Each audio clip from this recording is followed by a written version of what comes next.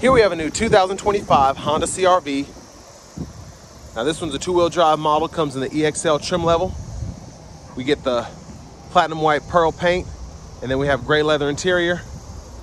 For the powertrain, we get a 190 horsepower turbocharged 4-cylinder engine that's mated to a continuously variable transmission.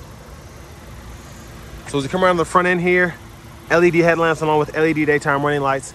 And I really like how they did a good job at kind of making these all linear in terms of the CR-V, the Pilot, the Accord, even the Civic. They all look sleek, but in their own way.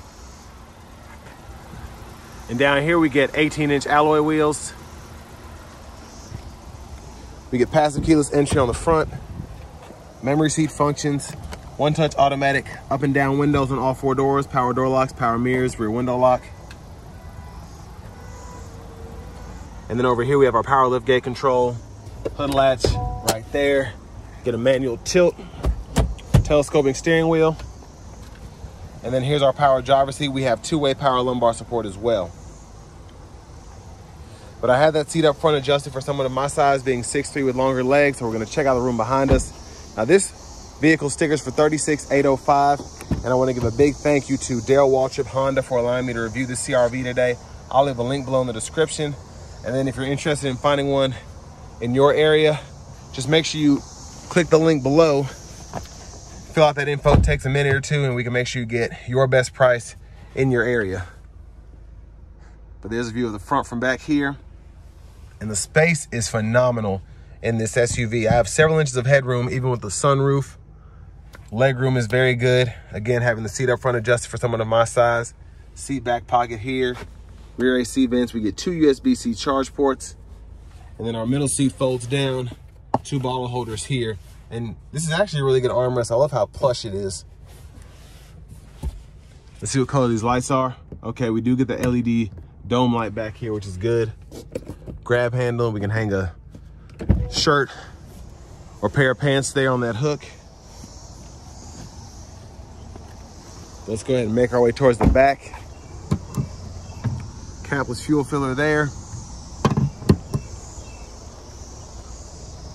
And to the back end, really like the rear design of the tail lights. Very good look. Rear sensors are integrated in that bumper there. And we do have a dual exhaust.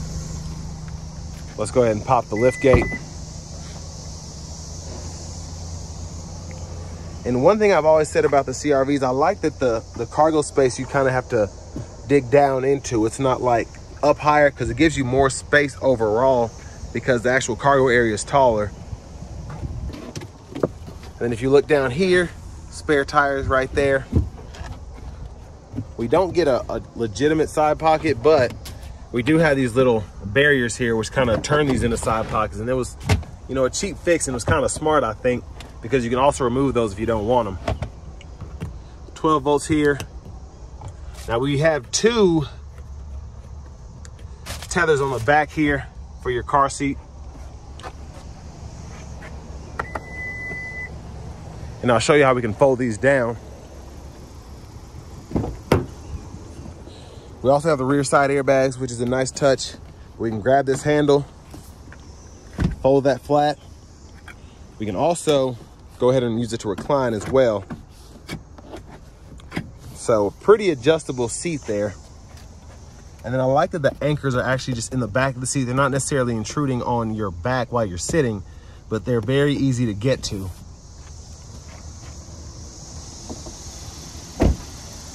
And then to our front passenger seat, you have a power seat back and seat bottom. Lockable glove compartment here. They're the owner's manuals. And then our vents are integrated right in here. Like that trim. And as we come back around to the front, we're gonna take a quick look in the engine bay. And there's that turbocharged 4-cylinder there. Let's go ahead and hop in the driver's seat next.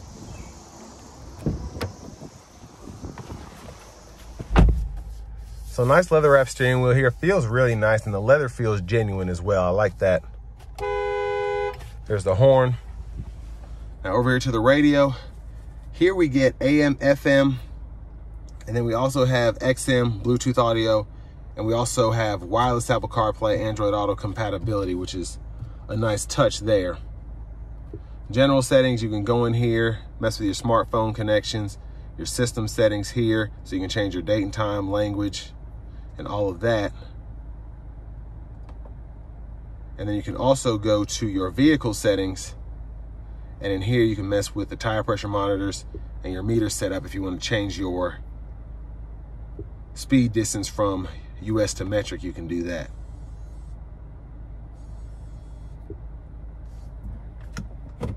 Backup cameras here, guidelines follow you as you turn the steering wheel. And I just like how everything is simple here. You can click that, turn the audio off, adjust the volume there, and then we can go through track lists or radio stations there. And then when you're in the actual audio source, you can save your presets just by holding the screen there. Now down here we get our dual zone automatic climate controls with 3-stage heated seats. We can adjust temperature on either side there, sync and unsync, fan speed. Then you can click to turn the whole system off. And then down here, wireless charging pad, USB-A, USB-C charge port, 12 volt. And then for your shifter, grab this lever, reverse, neutral drive, sport. Then you have your low gear there.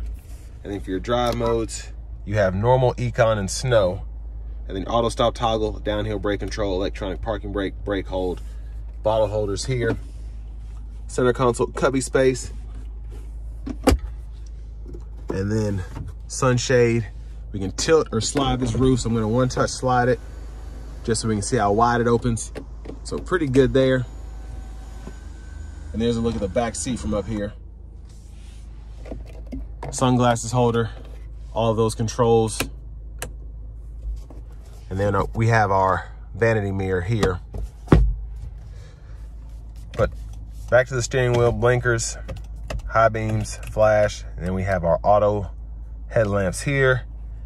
Intermittent wipers, one time off, intermittent low high. We can adjust that intermittent frequency here, and then adjust our rear wiper here, and pull that way or that way for the rear wiper fluid, pull up for the front wiper fluid. And then back to the steering wheel itself, we can go through track list, radio station presets there, volume, and then we have our adaptive cruise, lane centering, gap adjust for the adaptive cruise. We can set our speed, cancel the cruise there, and then voice recognition. And this home button and the scroll bar is just to go through the left side of the gauge cluster there. So if you want to pull up certain menus, you can. So quite a bit you can see there.